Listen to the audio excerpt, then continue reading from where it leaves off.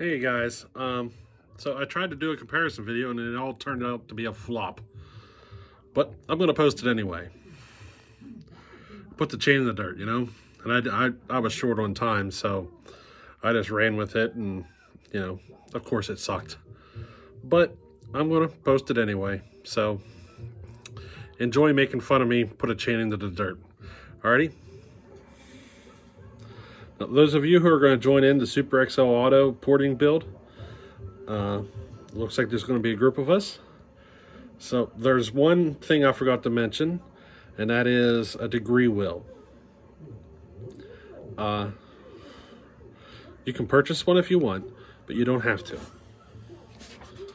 You can just print it out, glue it to a piece of cardboard. It'll work. They're easily available online. You just do a little searching, you'll find one. But keep that in mind. And those of you who don't know what I'm talking about, we are getting ready to, well, in the future here, we're going to go through a build of a Super XL Auto, and a lot of people in the channel are going to build the same saw alongside of me, and we're going to work through the process, and I'm going to kind of describe some of the decision-making process so that people like you can kind of learn some of this. So if you want to join in, please do. But in the meantime, enjoy.